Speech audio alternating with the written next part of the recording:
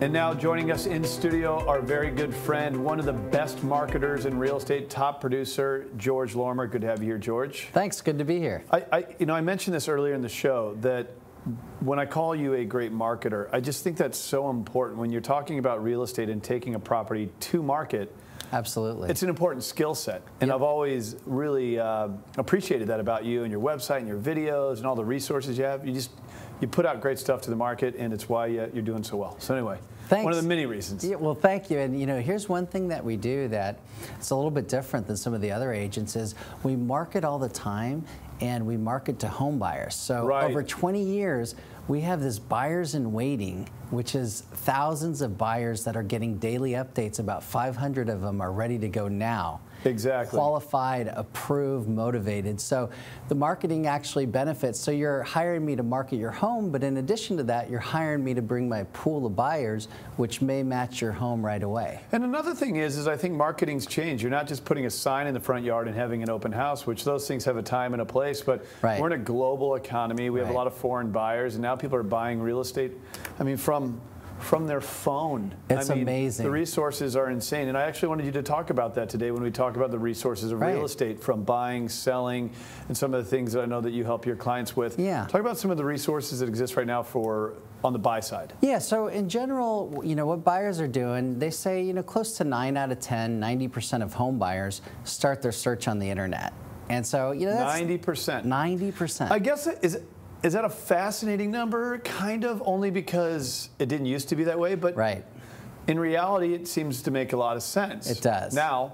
Yeah, and a lot of the sites that people really love, like Zillow type of site, which isn't really a real estate company, but they sell the information. So they do a great job on getting the consumers in. Here's one thing, Craig, you probably know, you bought this year or last year. Yeah. And one thing about it is they leave a lot of the old inventory on there. So many times it's been reposted, or it's contingent, or in escrow, some of these online sources, Yeah, and so buyers go and they spend all this time, they get excited, and it's not that accurate. Similarly, is a lot of people nowadays, back in the old days, we used to call them when it came out, then we faxed them. Now we email them. Now the next trend is getting text, because we all check our phone, right? Yep, and apps too, right? Apps, exactly. And so we get those. So we've adapted to the market, and we use some, additional technology so that people get really the newest inventory. There's no 1 day, 2 day delay. You don't have all that pending information. So the properties that are in escrow, sold, contingent, you're not receiving those to mess up. So you're receiving basically a live link of all the stuff as it hits the market, whatever way you want it, like on your text is a very popular way to get it. Isn't it like anything on the internet where, it's funny, we were talking about this recently on our radio show, that the world of connectivity and the advancement and flow of information is unbelievable. In our lifetime, it's unbelievable the things that we've done to advance technologically speaking. And it also obviously pertains to real estate. But a big reason I think this show even exists is that it also creates a lot of misinformation. Right. So even when you're looking at things like Zillow, for example, which I think could be a great resource for our audience to go on and try and get an idea with your property values. There's also a lot of misinformation. Right, anybody can post something up. I call it commission-based advice. There's a lot of these back-end campaigns that can work. Zillow, they sell your information. They get a lot of the stuff wrong. So what you're speaking of is still giving you that connectivity, but being real. Being actually accurate versus just stale stuff that's on there. So having the information, that's one thing, but information can be bad. How can you make it accurate? And how can you make it actionable? So maybe knowledge, adding some knowledge to the information, and then making it actionable. Like, hey, let's say you get an update on this new property that comes on the market, but you can't reach the agent, you have no relationship, you have no way of getting them, and it sells prior to you getting in.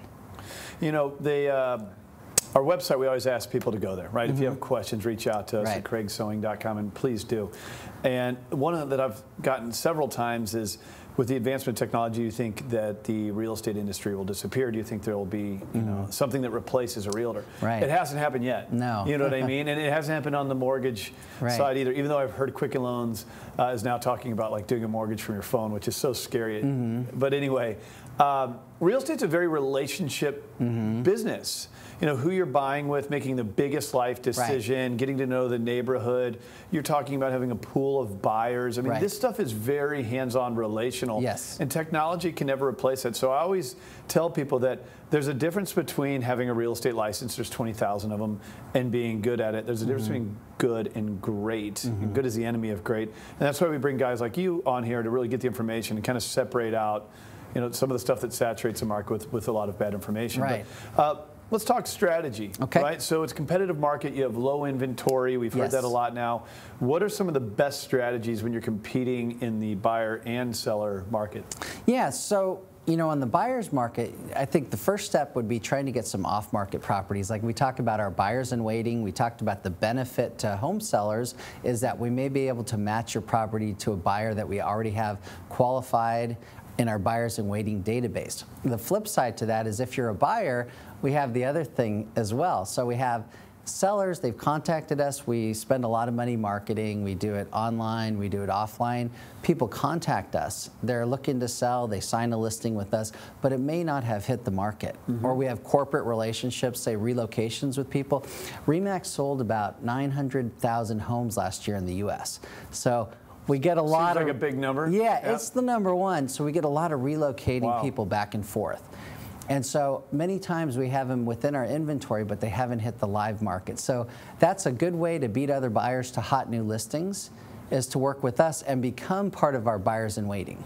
One of the things that you have on your website that you give out is the annual market report. Yeah, now, all housing markets are local, not even just here in America's finest city. You have all these unique micro markets of San Diego. Tell us about the annual market report.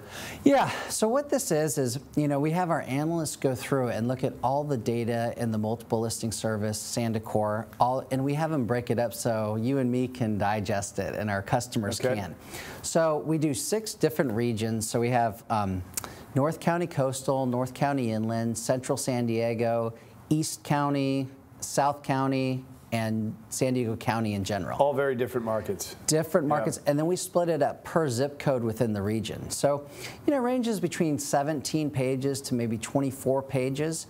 And Craig, the great thing about this is real estate market trends are generally 7 to 10 years up, 7 to 10 years down. So the challenge is, if you get comps from Zillow or something like that, you don't know necessarily where you are on that market trend. So the benefit of ours is they're from 7 to 12 years, depending on the data. So it'll show you trend lines in terms of average price, median price, and also the number of sales to see, you know, how active your market is. Where can we give this to our audience? Absolutely. So, you know, here's a copy of it. Well, they can't come to the studio, George. No, they can hit us online. Okay. GeorgeLorimer.com. So they go to your website. Yeah. And it's downloadable. They can look up their specific zip code, get to know their area. Okay, right away. Easy enough. So I encourage you to go online, connect with George. You're going to get a free annual market report, but also specific to the niche market you're interested in. So let's say you're in South Bay or East County, you can look in those markets. Or let's say you're looking to buy in a marketplace, you can navigate that way as well. And then, of course, we are in America's finest city, the downtown marketplace. Yes. So one of the first times we went out in the field with you, we were talking a lot about downtown. You've been very active down there. Right. What an amazing city. We've already developed, but we continue to develop. I feel like we've learned all the lessons from other big cities out there because of the way they've grown, and we're kind of this last emerging city.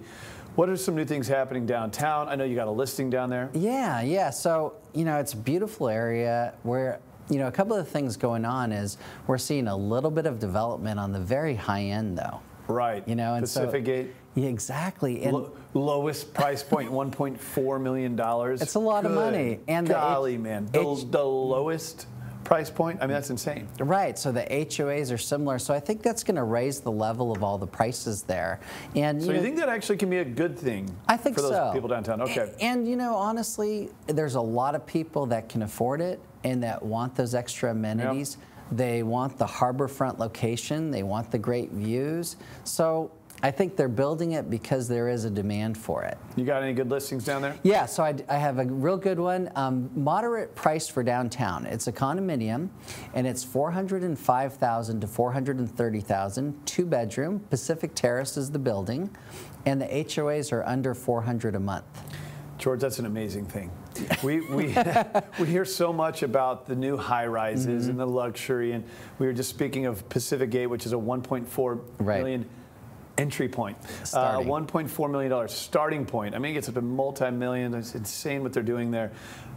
But that shouldn't scare you away, because if you are a first-time home buyer, maybe you're an investor, you want to buy a second home, a $400,000 price range, it still exists in our amazing city of San Diego. It's a beautiful building. It's actually, we have a virtual tour of it that we'll put on here, and it's stunning. You know, and the thing about it, even being from the Midwest, I'm sure my mom watches this show online and thinks 400, 500,000, and that is a big price figure if you're coming from other parts of the world. But that price point in San Diego, a very big takeaway here is that mortgage payment. If you financed it with 3%, 5% down, we'll let the mortgage guys answer that stuff for you, but you're going to have a payment less than what you're paying in rent. I mean, or very, very close. And why? Because interest rates are very low. So low rates mean low payment. Rent prices are going up, especially downtown. Yes. So it really is affordable. I keep hearing people say all this unaffordable stuff. It's like certain price points are unaffordable. Yes. And certain people shouldn't buy real estate. But if you have a good job, if you have decent credit, and you can put a little bit of money down, there are plenty of areas in San Diego that make sense. It depends on lifestyle. Downtown is obviously a great one, and this sounds like a very attractive property. Absolutely, yeah. And you know, it's what you said is true, Craig. It's, you know, the price point, it is expensive. San Diego's expensive. I grew up here, and it's never not been expensive. And so if you're going to be living here longer term, rents keep going up. It is something to investigate buying. Well, in parting here, George, 2016, we're off to a pretty hot start. How do you think we're going to do the rest of the year in real estate? I think it's going to be, in terms of the prices, I think there'll be mild appreciation, and I think the number of units, detached last year was around 25,000 sold resale units and about 10,000 sold condo units, and I think we'll be above that this year. Well, like you said, I bought a house last year. I hope it does okay. And for our audience, because we encourage it. It's the American dream. George Lorimer, good having you on the show. One of the best in the business. Thank you for coming here today. We learned a lot. Thank you, Craig. If you want to get that annual market report George was referring to, go to his website, georgelorimer.com. One of the good guys in the business, but don't let that confuse you. He's also one of the elite realtors, top producers, and he's a great friend of the show.